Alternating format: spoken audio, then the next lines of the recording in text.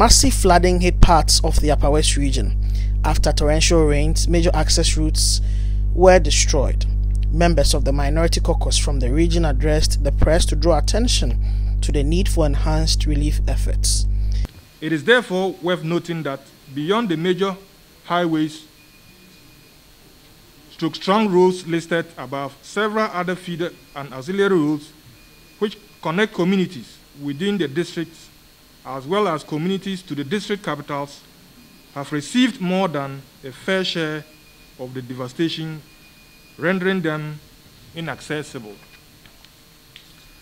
Ladies and gentlemen of the media, it is further sad to note that the havoc caused by the torrential rains and the attendant flooding was not limited to the road infrastructure. Preliminary assessment by NEDMO indicates that over 722 farmlands have been completely washed off, 336 persons displaced, and over 155 houses destroyed, bringing the total number of people affected to about 1,605.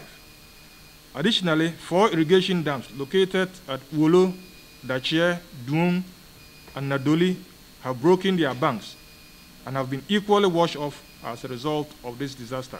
They intimated the urgent need for the 48th Engineers Regiment to be deployed to the region to help with the creation of access routes. I recommend that 1. The Ministry of Roads and Highways should liaise with the Ministry of Defense to, as a matter of agency, deploy the 48th Engineers Regiment of the Ghana Armed Forces to the region to create temporary access while efforts are made to rehabilitate the roads and bridges. This intervention should not be limited to the major trunk roads, but should also include the feeder roads that have equally been affected by the floods. In the interim also, maintenance work should be conducted on the existing alternative routes to deal with the growing human and vehicular traffic to forestall a total collapse of the road network in the region.